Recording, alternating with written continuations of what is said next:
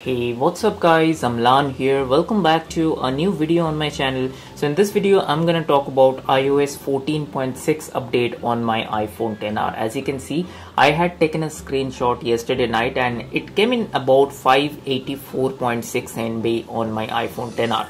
So I have few other details as well. In this video I'm gonna talk about all the changes that we get to see on iOS 14.6. And this iOS 14.6 is available for all iOS 14 supported devices. So if you're not able to see the update, just go to general and go to software updates. Make sure your automatic updates is turned off. Then connect your phone to Wi-Fi and try again. So you would be able to update your device to iOS 14.6. So in this video specifically, I'm going to talk about all the changes that Apple has brought with iOS 14.6 and what are the new improvements. As well, I'm going to talk about few of the bug fixes that actually got fixed with this new iOS 14.6 update. So without further ado, let's get right into the video. But before that, if you're new here and happen to enjoy this kind of videos on my channel, do give this video a thumbs up, and also it's a humble request to all of you watching this video, do consider subscribing to the channel because it motivates me a lot to make more of this kind of videos. With that being said, let's get right into the video.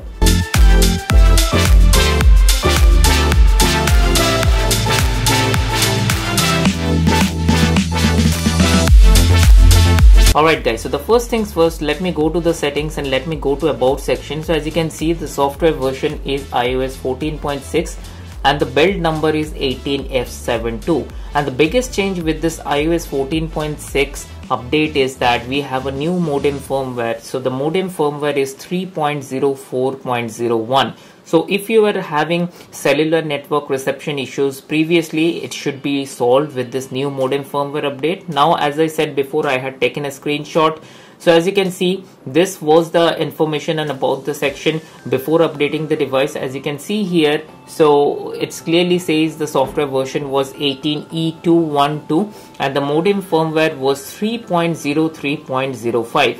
So before updating, the available size was 26.1 GB, and as you can see, after updating, the size has little bit increased. It is now 27.26 GB. And as you can see guys, this is the new modem firmware, that is 3.04.01. So that's about the about section. Now we are going to talk about the changes. So biggest change would be regarding the podcast application. So if I go to this podcast application, they have improved the suggestion and to improve the subscription as well. So if you tap on this listen now option, you would be able to see your icon, and here you can see this manage subscription option. So that's new here. Apart from that, also there are quite a few changes in the interface. So you would be able to notice if you use this Apple podcast on day-to-day basis. Apart from that, they have changed in Apple Music as well. So in some of the Apple Music libraries, you would be able to see this option which says Apple Digital Master. So all of us know that Apple is going to release lossless audio, and also it will bring the support for spatial audio as well. So sadly, this lossless audio won't be supported with this AirPods since it's based on Bluetooth, so it won't be supported, but we can use the spatial audio if you are subscribed to Apple Music, so you can use that. So that's new with the Apple Music as well. Now talking about the settings, the interface has changed quite a bit as well. If I go to the settings menu and if I come down to music, let me show you. Now you can see that this mobile data option is available.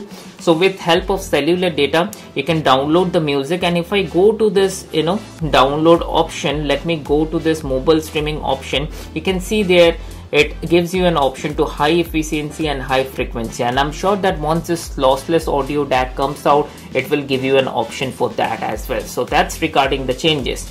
Now one more thing Apple has brought here is, if I go to this accessibility option, let me go to the accessibility first and then let me show you. If I go to this accessibility and if I go to this voice control, so if the voice control is on, as you can see, there's a little mic that pops up. So if you're using voice control, then some people were earlier having trouble to reboot the phone, and while it reboots, you basically were not able to unlock the phone with the voice control. But with iOS 14.6 update, now this issue has been fixed. So that's regarding that. And now let me talk about the battery, because a lot of people are interested more in the battery section, how it performs, how is the battery life, and whether the battery health has been decreased or what is going on. So let me go to the battery section. So let me click on this battery option right now, and let me show you the battery health first, then we're going to talk about the battery life. So as you can see, after updating to iOS 14.6 as well, the capacity remains 90%, which is really good because I have been using this phone for more than 2.5 years now. So for 2.5 years, 90% battery capacity is a great thumbs up. You have to agree on that. And it supports peak performance capability. And if I go back, as you can see, the last 24 hours graph looks like this. I've been getting a screen on time of 4 hours 36 minutes, and if I go to last 10 days, this is how the scenario is. So now I tell you this with my every update video that it's not possible to comment about how's the battery life when a software comes out, because yesterday only I received this iOS 14.6 update. So let me use this iOS 14.6 update on my iPhone XR for a couple of days. I will surely come back to you with a battery life update with a dedicated video, how's the battery is performing, whether you should be skeptical or not in terms of regarding the update or not. Apart from battery, Apple has also provided some of the security and fixed some of the security things. So definitely if you are on iOS 14.5.1, you should update to iOS 14.6. With iOS 14.6 and with iOS 14.7 coming in the future, we are more closely taking a step towards iOS 15. So I'm excited about that as well. So this was some of the changes. I know there are a lot of other changes as well, but these were some of the key changes that I wanted to talk about. Now let's talk about the performance, because I have been using this device now for last 5 to 6 hours with iOS 14.6, and the performance seems to be okay, because there's no issue with the performance before, and I don't see an issue with the performance now as well. Now there's one more thing that I would like to mention. If you have this toggle, you would be able to see this Shazam option. As you can see, this is Shazam. So this basically helps you to recognize any music if it plays in the background. So if I search here, as I type Shazam, as you can see, Shazam is not there. Actually, the application is not installed on my phone, but if you add it in the control center, you will be able to see this option.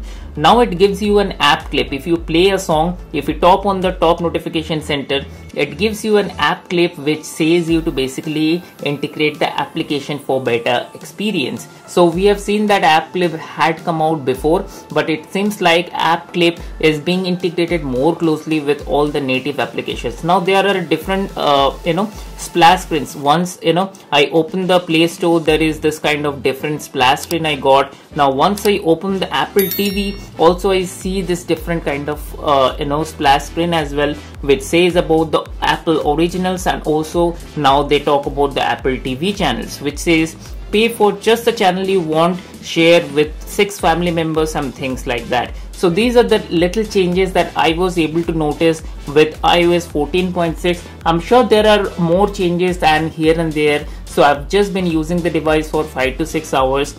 I'm sure I will come back with a more feature or follow-up review. So stay tuned to that. And then again, I hope this video was kind of useful. Let me know whether you have still updated to iOS 14.6 or not, because it has been now out for 9 to 10 hours. So definitely update to iOS 14.6. So let me know in the comment section below as well what are the new features that you were able to notice till now. Then again, I hope you like this video. Give this video a thumbs up if you do like this video, and also it's a humble request, do subscribe to the channel, because it gives me a lot of motivation to make more of this kind of videos for you. And with that being said, I will see you on my next video. Bye.